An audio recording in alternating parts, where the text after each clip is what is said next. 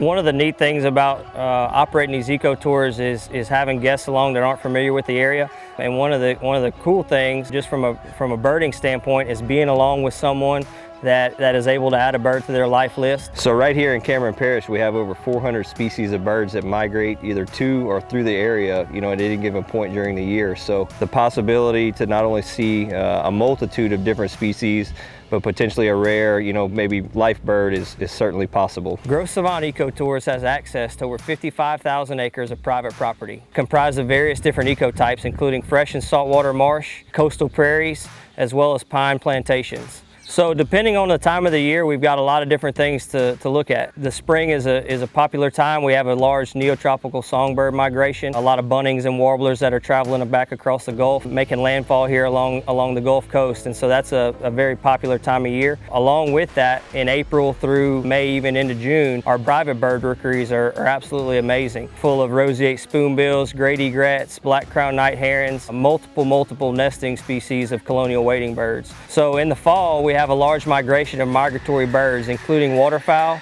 ducks and geese that abound the property, as well as a large population of sandhill cranes. With our private access into our remote rookeries, the photography opportunities are endless. Photographers can spend, as long as they want in a secluded area, focusing on nesting birds as well as, birds in flight. So as far as the opportunities go, pretty endless.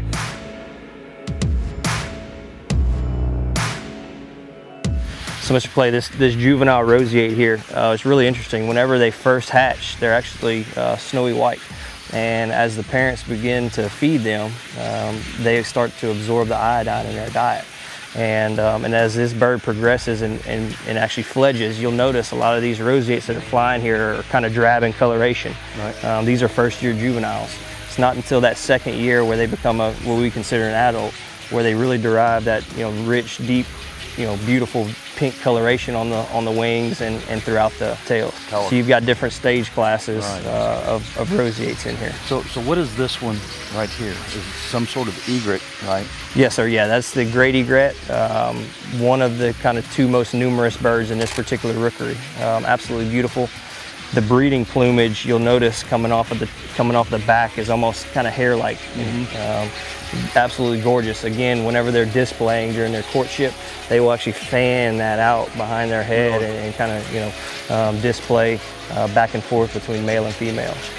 It is kind of remote, but access is fairly easy. But along the way, just kind of easing back, to this rookery, there are numerous other things to photograph and or see and talk about. So yeah, the viewing opportunities out here are endless.